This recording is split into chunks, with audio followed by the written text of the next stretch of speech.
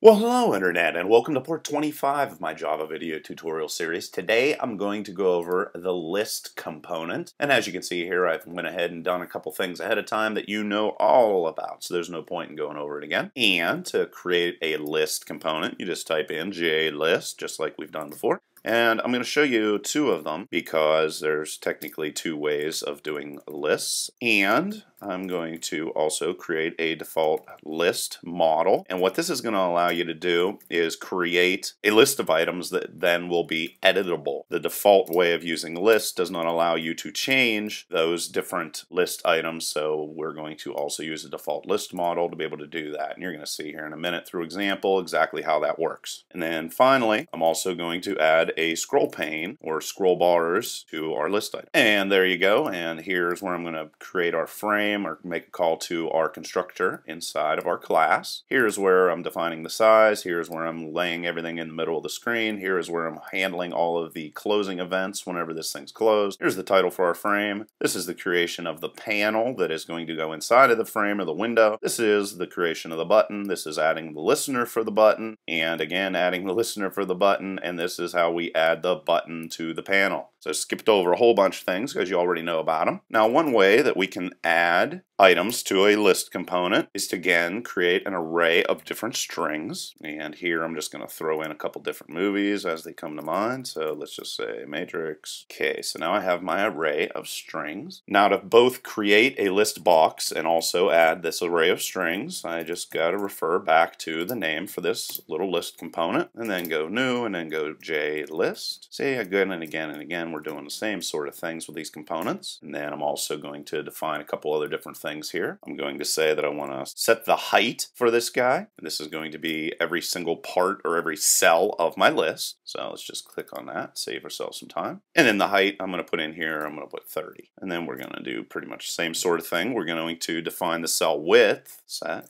fixed, and then here we're going to click on width. And in this situation, I'm going to put 150 inside of there. One of these lists is going to look really nice, and the other one's going to look not so nice. But either way, it's good to know how to set up all these different things. And then you have to set up your selection mode. And I'm going to go over all these different things. I'm going to use list selection model. And I'm going to come in here and type in single interval selection. And what single interval selection means is you want people to have the option to select as many of whatever they want in the list as long as they select them in order. And as we go through and I show you different examples here, this is the most confusing one, but it's basically saying if you have, say, item 1 and item 2 and item 3, they can select 1 and 2, but they could not select 1 and 3 at the same time. And there's different ways of doing these. You could also have multiple interval selection inside of there, and that would allow people to select whatever they want in whatever order. And then you have single selection, which means that they can only select one thing at a time. So play around with that and you'll figure it out. There's a whole bunch of different methods that go along with this type of list, which I'm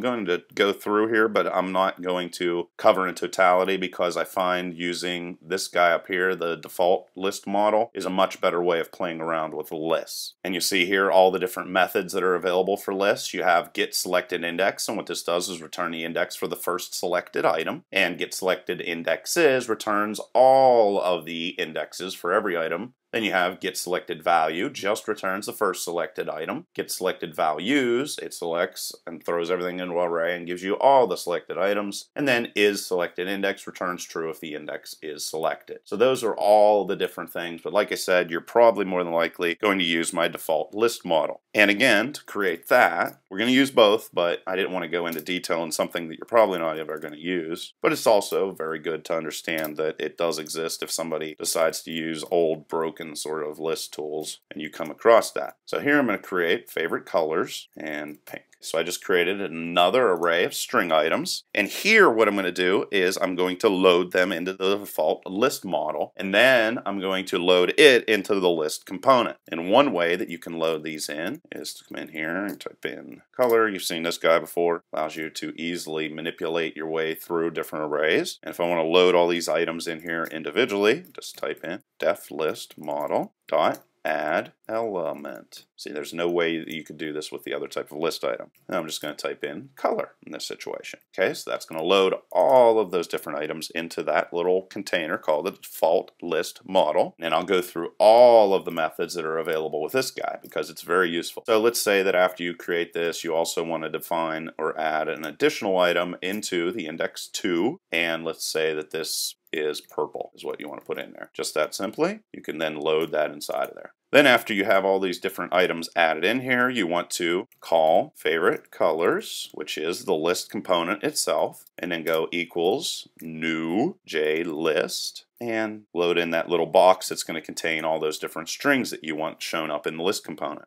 Then we can come in here and say that we only want to show some of the items. So let's say you only want to show the first 4 items in the list. That's exactly how you would do that. And then what we're going to do is we're going to call our scroller, which is our scroll pane. That's going to allow us to add scrolling functionality to this guy. And just go new JScrollpane like we did in previous tutorials. And then here we're going to put favorite colors inside of here. And then we're also going to say that we want to use scroll bars as needed. And then we're also going to do this for horizontal. And close that off. And there you got your little scroll pane. And then with favorite colors, we're also going to come in here and define the sizes for our cells. They're going to contain all this information. So again, it's set, fixed, cell height, and then we're also going to put 30 inside of there. Of course, you can put it whatever you want. Set, fixed, and then we'll come in here and put the width in as well. And then to the panel, I'm going to add favorite movies. Don't want to forget to do that. And then also we want to add the scroller. Remember, if you're going to use a scroll panel, you do not add the list in the same way. You instead put the list item, which is this, favorite colors, inside of the scroller, and then you add the scroller to the panel. Something that's a little bit confusing.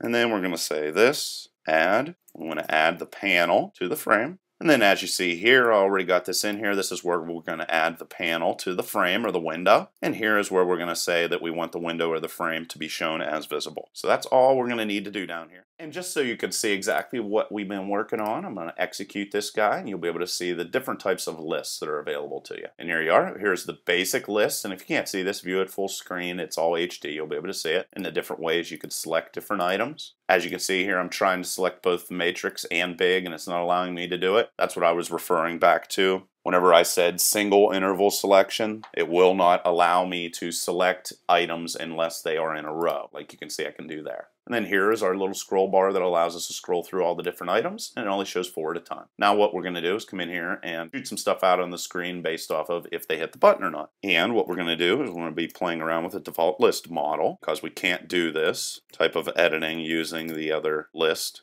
that we were talking about before. And one thing we can do is we can make a check to see if an item exists in the list. So let's say that we want to check if black is in the list or not. And if it is, we're going to call info on component, which is our string that's going to hold a lot of information in regards to what we want to print out whenever we create our JOptionPane. And I'm just going to say black is here. Pretty simplistic. And then throw a new line in there just so everything stays nice and neat. And I'm going to copy this guy here, paste that inside of there. I could also check if this list is empty. So I'm going to put a not symbol inside of there. And then I'm going to change this to is empty. Of course, there's nothing to put inside of there. And then here is actually where I'm going to check if it isn't empty. That's why I put the little not symbol in there, because otherwise nothing would be printed out. I'm going to copy this string, make my life a little bit easier. And then to this string, I'm also going to do a couple other different things. So let's say that we want to print out to screen the elements in the list, meaning the number of elements in the list. In this situation, I'm going to go def